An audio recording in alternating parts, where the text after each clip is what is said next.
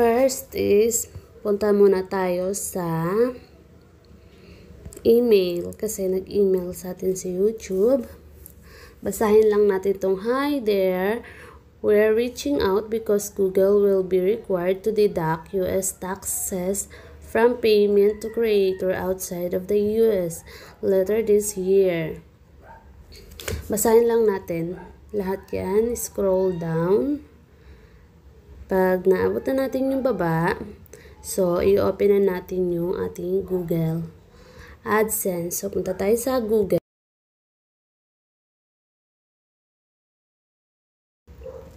Pag nakalagin na tayo, may makikita tayo dito notification. So basahin lang din natin. Important, check. If additional tax information is required from you, all YouTube creator and partner are required to submit tax information to ensure any applicable taxes on your payment are accurate. Next lang natin. Tapos makikita natin yung 3 line. Click lang natin yun. Hanapin natin ng payment. Click natin yung payment. So, ito na yung lalabas. Action required. All YouTube creator and partners submit your tax information to ensure any applicable taxes on your payment are accurate. So, i-click lang natin tong manage tax info. Yan. Tapos, ito yung makikita natin. Manage tax info. Provide or update your tax information, your payment profile, and country. Determine how your taxes are collected, withheld, and reported. So, United States tax info. I-click lang natin yung add tax info. Tapos, syempre, mag-login tayo. Because they will make sure na ikaw talaga yung nagle-login at hindi iba. So, ito na yung lalabas. United States tax. Yan. So, naka-individual tayo. So, nakalagay what type of account is yung sa akin nga, individual. I-next natin. Are you citizen or resident of the United States? Of course, we are from Philippines, so no. Click natin yung next. Tapos, select W8 tax from type based on your previously selected answer. W8 from is needed.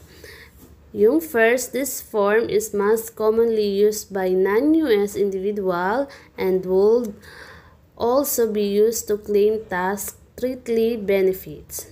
Tapos, yung pangalawa naman is, this form is most commonly used by a non-US business entity or individual that earn income related to its US trade or business and files as a US income tax return. So, nabibilang tayo doon sa una. Click natin yung una, tapos submit. Start. Mahina yung aking net. So, ganito na yung lalabas niya. So, meron na tayo kaagad name. At optional naman yung DBA. Tapos, ilagay natin syempre yung ating country. Click natin yung arrow. Hanapin natin yung magandang Philippines. Philippines. So, I got you. So, dito naman, taxpayer identification number. A taxpayer identification number TIN is a tax processing number required by IRS for some tax form. For more about TIN, for foreign TIN, don't include any other foreign personal identification such as Korean resident registration number. If you are claiming treaty, you are required to provide a foreign TIN. So, ang ilalagay natin dito sa foreign TIN is ang ating SSS.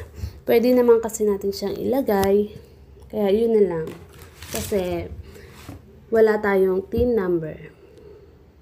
Ilagay natin. Tapos yung USITIN or SSN is optional din siya. So, pwede natin siyang hindi lagyan. I-next na natin. So, ito na nga. Yan. Address. Permanent residence address. Permanent residence address is a P.O. box or in care of address. You will be required to submit additional documents. So, i-click lang natin yung, i-check lang natin siya, Philippines. Tapos, ilagay natin yung address natin.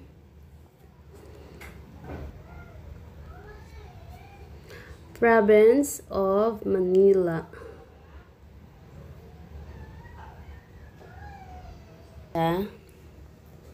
Oh, pwede naman pala. Tax treaty. Are you claiming a reduced rate of withholding under a treaty? Yes or no? So, ilalagay natin yes. I-click lang natin yung yes. Tapos, resident country claiming treaty of the US. Click din natin to. Tapos, select natin yung ating pinakamalaking Philippines. Ilagay natin yung Philippines. Yan. Special rate and condition. You may be extended.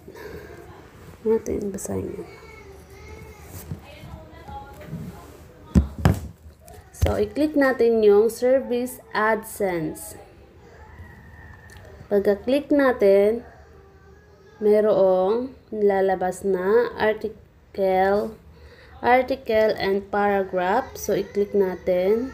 Yan. And 0 rate.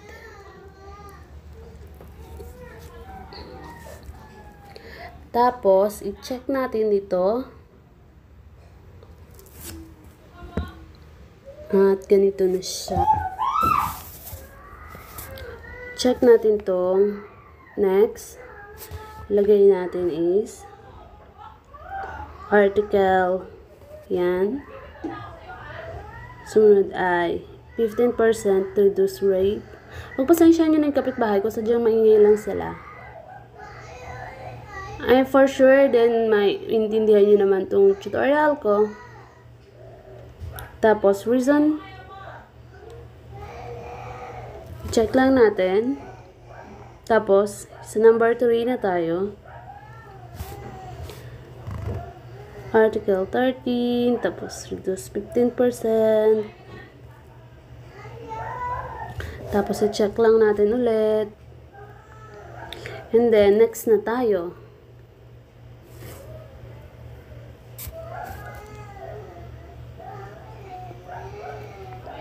Yung ganito niya, ang kailangan lang natin na is-check. I confirm that I have reviewed the generated tax document to the best of my knowledge and believe they are true, correct, and complete. Tapos, next.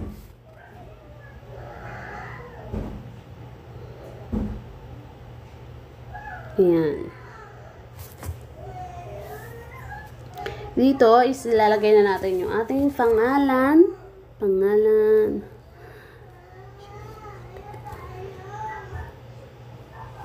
I-click natin yung yes, I am the person listed in this signature section and I'm completing this form on my own behalf. Tapos next.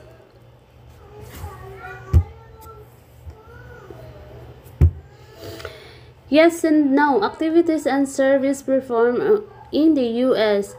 Has this individual or entity identified in the task identity section performed any activities and service for a Google within U.S.? So, no. Tapos, check lang natin. I certify that service provided at Google is its facilities will be performed. Yan, ganyan. Basta basahin lang natin. And then next, Are you providing tax info for a new or existing payment profile that hasn't received payment, or an existing payment profile that has previously received payments? 1 and 2 is I am providing tax info for a new or existing payment profile that hasn't received payment.